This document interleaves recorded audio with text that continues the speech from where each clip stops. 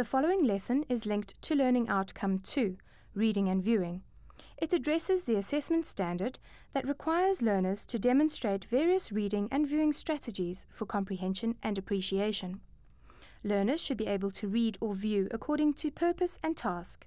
They should also be able to summarize main and supporting ideas in point form, sentences, and/or paragraphs.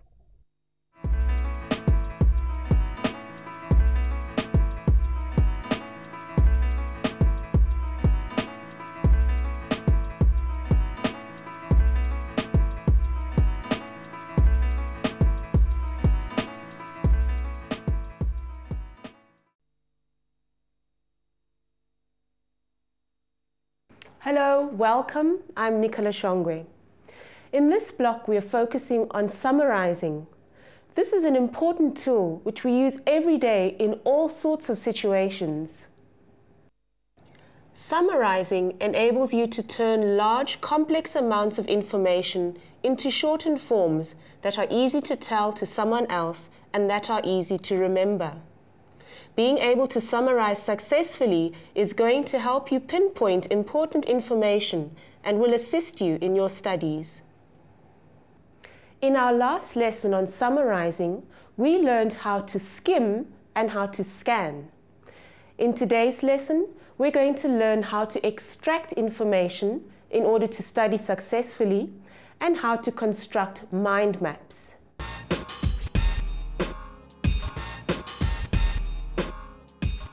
By the end of this lesson, you should be able to identify key statements and construct a short version of your work for study purposes. Now remember, these summarizing skills will help you not only in English, but also in all your other subjects that you need to study for. It's very important that you understand the text or work before you try to learn it. It's impossible to learn and remember work if you have no understanding of it.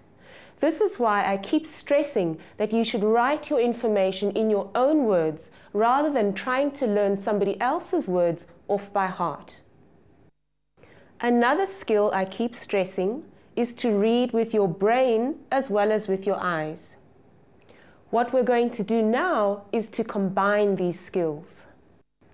Putting information in your own words and reading with your brain to look for the key statements in a text. In any passage or text, there are usually key statements with information which describes them in greater detail or which provides other facts. A key statement is information that is vitally important. If this statement is left out, the rest of the text does not make sense.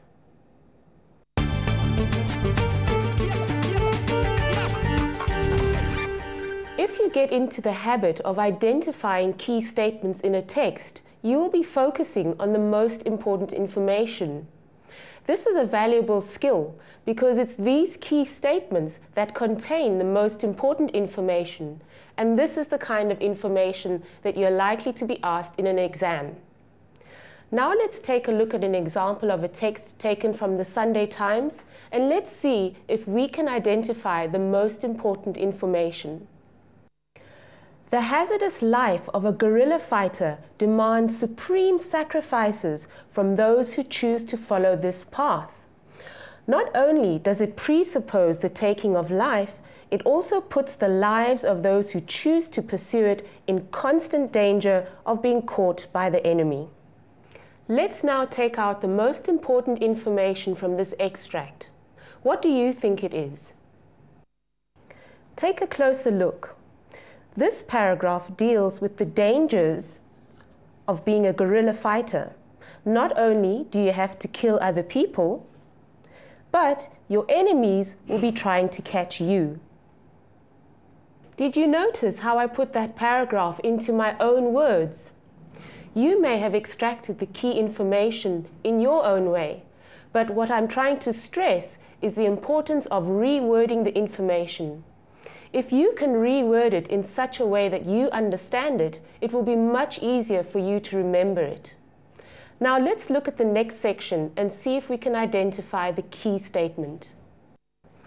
It is a path that award-winning poet and novelist Mongane Wale Serote travelled during his days as an Umkhonto weSizwe, or MK, operative. So what facts emerge here? And of these, which are the most important? Well, we can state that Mongane Wale Serote was a guerrilla fighter for Umkhonto weSizwe. The other information we're given about Serote being a poet and a novelist is interesting, but not essential information in the context of this article. This article is focusing on him being a guerrilla and an MK operative. We're also given information that he is a poet and a novelist. Now let's look and see what the next paragraph reveals. I met up with the former guerrilla to talk about his latest novel, Scatter the Ashes and Go, at an upmarket restaurant at Rosebank's Park Hyatt Hotel, the haunt of deal makers and power brokers. We now need to decide which of this is essential information.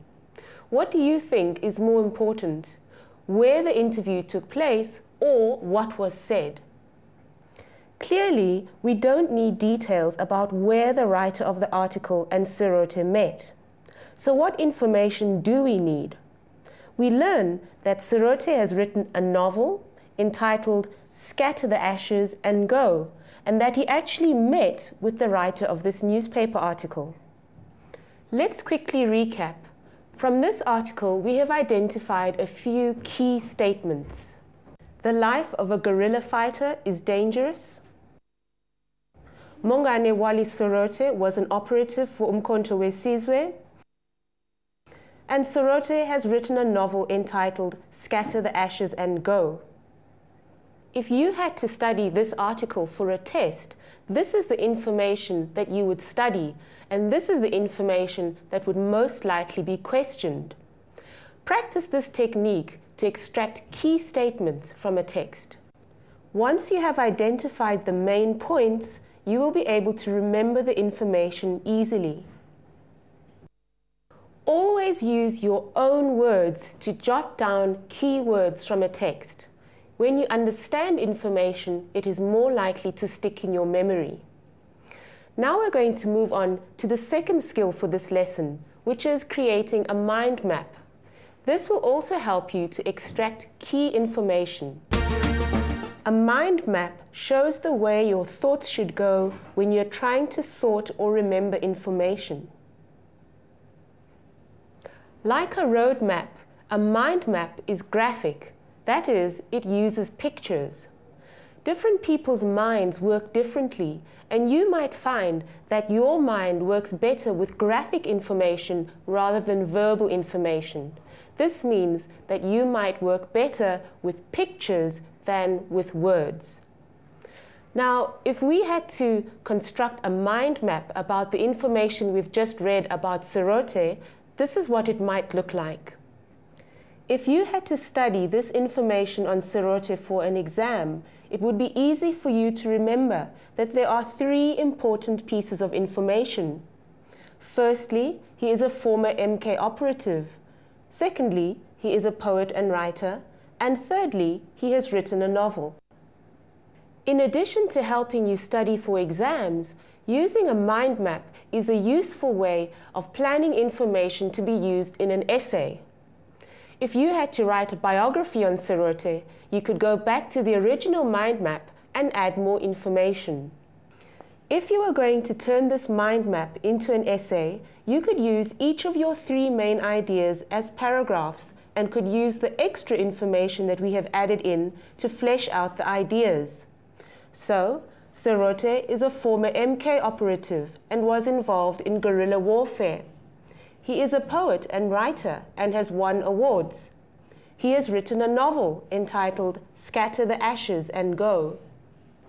A mind map will help you to remember the key points in the information that you have selected.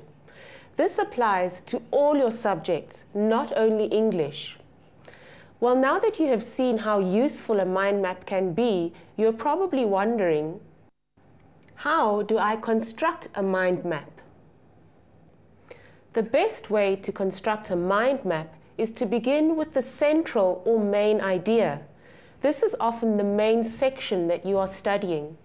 Then you move on and look at the subsections.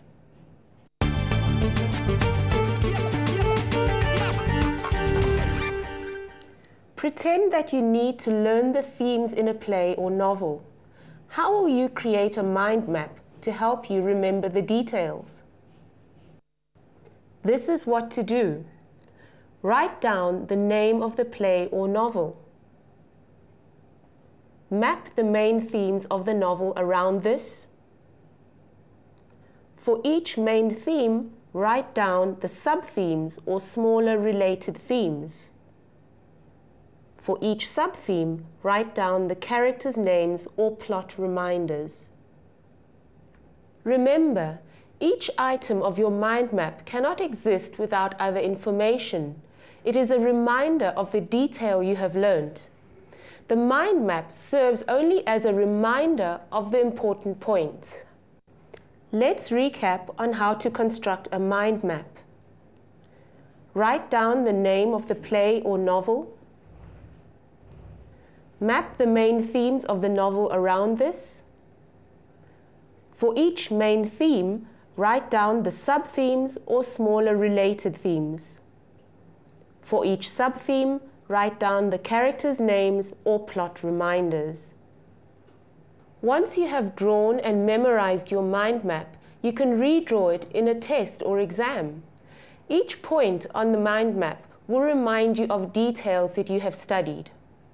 This is why it's impossible for you to study from somebody else's mind map. They will be reminded of their particular details, but you might not.